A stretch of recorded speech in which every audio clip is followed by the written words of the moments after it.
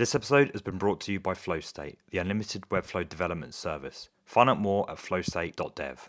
I am the all-knowing oracle. I have seen the future. I can tell you all that you need to know. Only joking, I'm not the oracle. Now, I can see why old people get so grumpy and pessimistic, because you see the same stuff happen over and over again. And today, we're going to talk about Webflow apps and what you should know before diving right in, because there are some things that I've discovered through my recent usage of it that I think you should know and will help you become a better user of it. Now, I'll get it right out the way now. I have no problem with Webflow apps. They're great. They're actually really, really great. And it's great for the ecosystem. It's great for you. It's great for me. It's great for everyone. So I'm not here to say don't use the Webflow apps. Really, this is a conversation between me and you. So for those of you who haven't been indoctrinated, is that even a word? Indoctrinated. The Webflow app ecosystem is something that was relatively recently introduced. It allows two things. It replaces the integration kind of menu that you'd see on the site settings of your website, and it basically handles the integrations between Webflow and other apps in a secure way.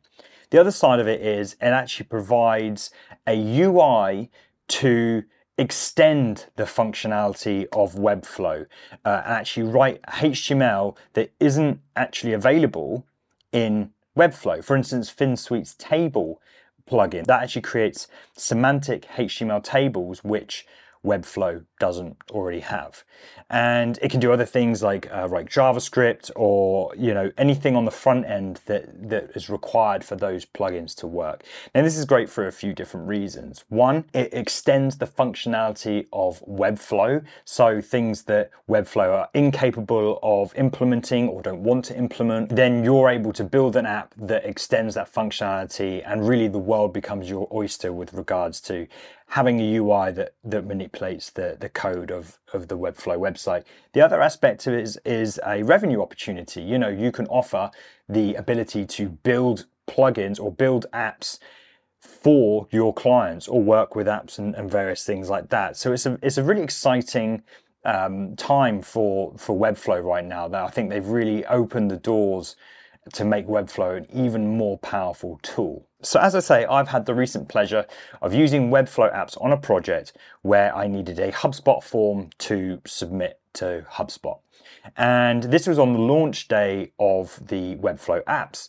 And I tied the HubSpot form to my form, and it just was not working. So since then, I've been in contact with the creators of the app. We're actually working with them to fix the problem, and hopefully we'll all see that in the near future.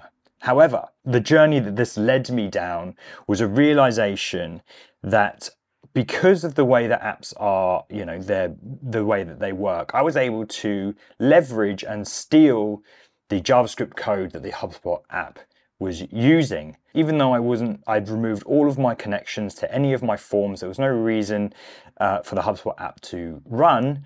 I was still seeing the front end JavaScript, and I was able to dig around in there and basically just leverage the JavaScript that was already running on the page. And so with that got me thinking a lot about WordPress actually.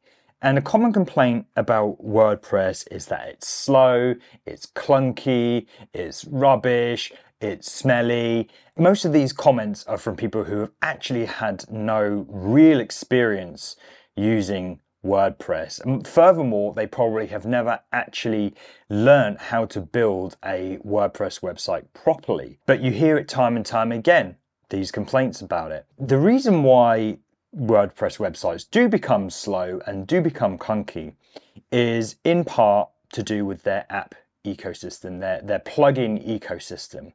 And it's great. It is powerful. Anything you want, you can get. And the problem arises when developers or clients begin to add plugins for no reason. They add them, they activate them, and realize they don't need them and don't deactivate them, or it just adds and adds and adds this bloat to the website. And so with this recent encounter with the HubSpot app, it really reminded me how we can get carried away with just adding apps, and specifically that even though I wasn't using the app, just because it was added into my apps kind of menu on the side there, the JavaScript was still running, potentially even some back-end code that I don't have any kind of control over. So with every app that you add, you are adding a request, you're adding JavaScript, you're adding bloat to your website, just like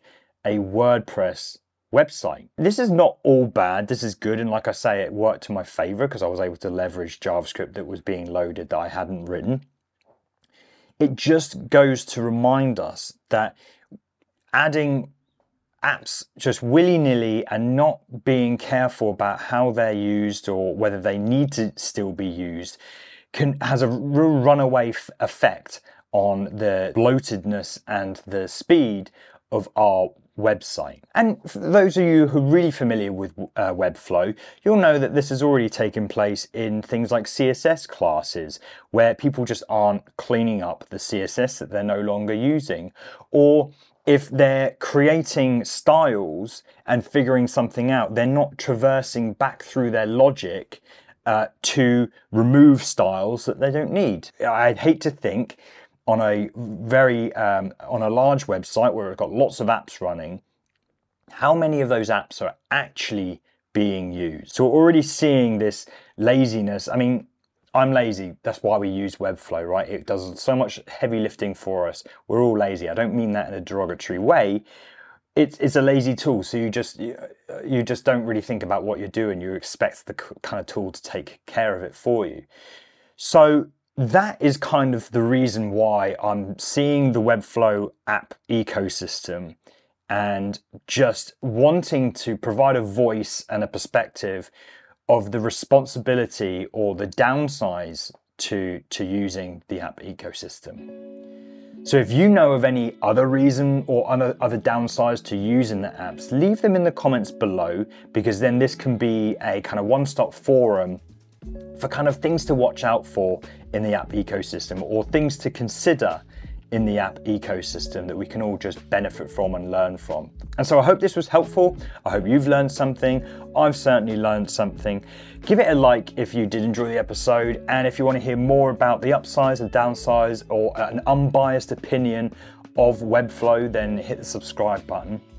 And until next time, happy no coding.